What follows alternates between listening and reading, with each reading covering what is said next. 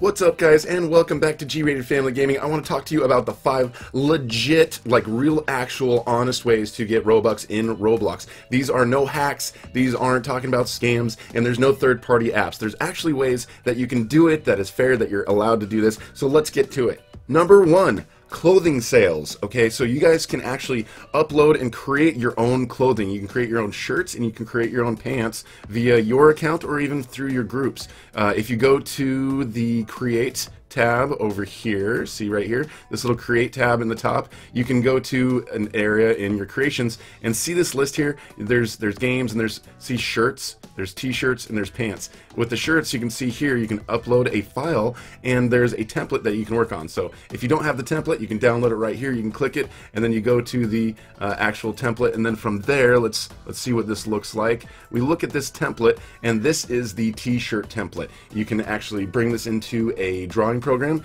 and change it however you want, and as long as it's, you know, family friendly sort of stuff, you can upload it, and then you can go and price the shirts. You can go in here and you can configure the shirts, you can configure them, and then you can price them in a way that you can sell them as well. If you click on sell this item, you can price it. You lose 30% of whatever it is, so if you price it at like 10, for instance, you will end up getting 7 of that, and then 3 of that will go to Roblox. Same thing as far as clothes are concerned. You can also upload pants. There is another one of these templates that you can actually pull out and download. You can edit that and then you can upload it and you can list that for sale, and if people buy it, then you can get 70% of the Robux that they spend on that. So that is the first way that you can actually get this. The second way that we want to talk about here is the economy in Roblox. There are all these items and you can buy and you can sell and you can trade. So as far as buying and then selling, sometimes these limited items, for example, let's take a look at this beast mode. When it first came out, it was 100 Robux. So a bunch of people were able to buy this when it came out for 100 Robux. 5,000 people were able to do that, and then they turn around and they sell it. So they can take these items that they own and they can sell them. If you have a limited or a limited you can have the option to do that. For example, I have this DIY Dominus Imperius. I'm not sure what I bought it for. It was probably like close to 3,000, but it's gone up in price now what people are willing to sell it for. So I can come in here, now that I own it, instead of wearing it, I can go to sell and I can sell that. So I could price this thing at like 50,000, you know, and then it shows that 30% will go to Roblox, of course. But if I sold this for 50,000, then I would get 35,000 Robux out of that. Now you have to understand that how much you price it is going to depend on whether people are going to buy it, because there's probably people that are pricing it lower. So it is an economy thing. If I went and I priced this thing at 1 Robux, it would be sold really quick, and that person could turn around and they could probably sell it for a lot more than that. So this is basically how you do that. You can successfully place things on sale. So I put that thing on sale, but for 35,000 Robux. Nobody's going to buy that thing at that price, but this is just an example of how you can make some money through the economy. Another way with items is that you can do trades. Sometimes you have an item that you got at one price, and then people want to trade it to you for another item that's more valuable. Now you can accept or not accept trades. This trade right here is kind of close in value. It's about 1,600 in value to what theirs is. So this is kind of a decent trade. But sometimes you can trade up in a way that you can earn Robux through the items that you've got. You can actually say you've got an item that's 1,600, you trade it for something that's 1,700, and then maybe that item goes up, or you want another item, but you can actually make some money by trading up in the trade system.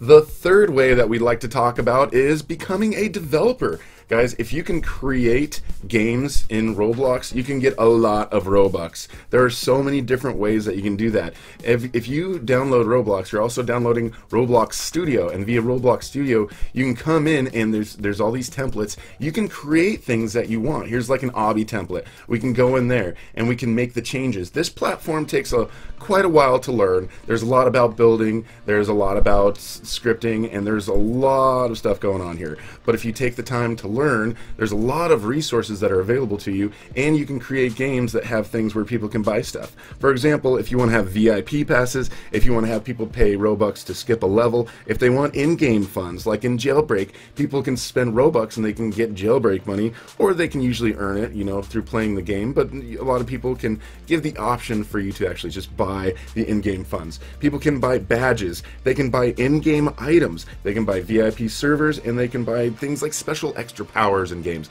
There's so many different ways that you can offer people, you know, cool power-ups or whatever inside your game that they can spend Robux on, and then 30% of that goes to Roblox and 70% of that goes to you. So making games, definitely, like I said, it takes some time, but there are a lot of resources. If you go to this Create tab, if you scroll down, you can see here developer resources. You've got documents here that are available. You can click on the documents and they can show you all different aspects of it, from the very simple to very complex. There are different links in here that you can click on from these documents, and they will take you through every little aspect of Roblox Studio and learning what you need to learn. And there's also a lot of other resources that are available online and on YouTube. People like Alvin Blocks, who can teach you how to do scripting and that kind of stuff. So if you can become a developer, you have a lot of potential to earn a lot of Robux through this. And not only Robux, you can actually earn real money.